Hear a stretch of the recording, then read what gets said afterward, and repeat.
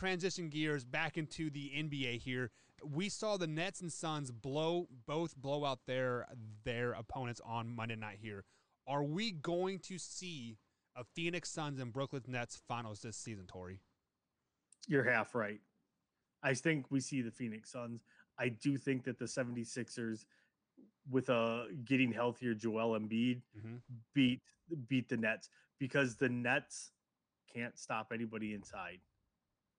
You know, Blake Griffin is an offensive center. He's not a defensive center. Right. So DeAndre Jordan has all but fallen out of their rotation, it feels like, in Brooklyn. He's literally the only type of defensive threat they would have inside. They are so weak and so soft inside, it's not even funny. Which there again, the Bucks, going back to the Bucks with that, it's Giannis tried to drive the lane, kick out for three was the MO last year. Now it's just nobody goes inside apparently, except for Brook. And if you look at the series against Miami, when they had Brook going inside, they were killing them, because they had no inside game either. And I think they almost need to get back to that. So if you have a big man inside that can handle it, you can handle the Nets. You can slow them down. You can stop their from launching threes. The Sixers, I think, are a better defensive team. Obviously, way better than Milwaukee, because Milwaukee couldn't, stop anything. Right. So, which is weird to say, because they finished like 6th in the league in defensive rating this year. Like, they weren't a horrible defensive team.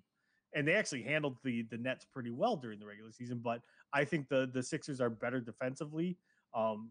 If they have Embiid, playing the 5, if they let Ben Simmons slide down to like the 3 or the 4, they're better off.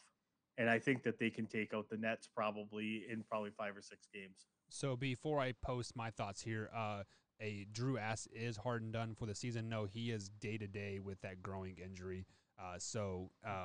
Basically, when the Nets sweep the Bucks here in the next few days, him sitting out for a week will definitely help the Nets, because I believe that Hawks 76ers series will go at least 6, if not 7 games. The Hawks are playing really, really good basketball right now, I think, and like they will get there. So with that being said, with the what you said about the 76ers beating the Nets earlier in the season, yes, that is true, but they also didn't have their quote team together either. Kevin Durant was missing a few games.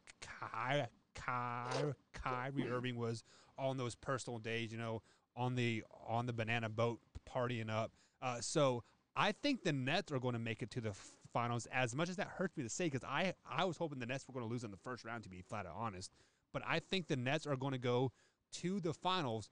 But I am liking the LA Clippers. They had a tough first round series, but Kawhi and Paul George, they're coming around, and I have faith in the Clippers. I think the Clippers are going to upset the Jazz, and then they will upset the Phoenix Suns as well, and they will make it into the finals this season. And I think Kawhi Leonard gets his 4th ring or whatever it is, or fifth ring or something.